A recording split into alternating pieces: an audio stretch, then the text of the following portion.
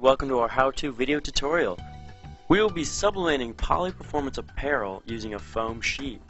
This is an option if you are getting lines on the shirt where the edge of the transfer paper comes in contact with the fabric.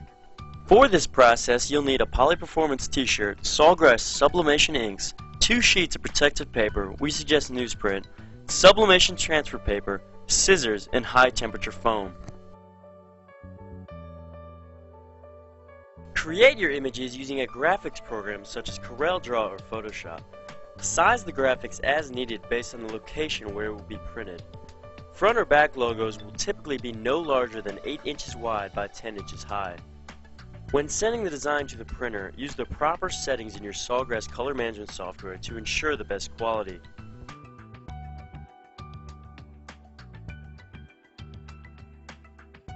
Print out the image that you created and wish to apply using Sawgrass sublimation inks and a compatible inkjet printer. Trim the high temperature foam so that it is smaller than the transfer paper, but approximately the same size as the image. Trim the top edges of the foam to a 45-degree angle in order to create beveled edges all the way around. Obtain a sheet of high temperature foam and place it in the heat press along with a blank shirt. Adjust the pressure so the foam is compressed to no more than half its original height.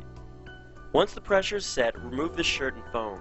Set the temperature of your press to 400 degrees Fahrenheit and set the timer for 1 minute. Once the heat press temperature has reached 400 degrees Fahrenheit, you are ready for pressing.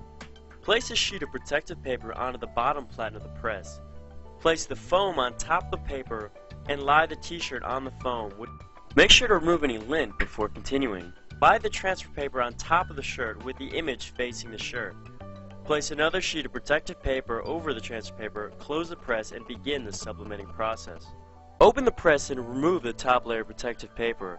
Quickly lift the transfer paper off the shirt. This should be done smoothly to prevent any blurring of the image. Note that the items will be extremely hot. Other types of poly-performance include sweats, hoodies, and polos. Thank you for watching our video tutorial. For more information, please contact us today.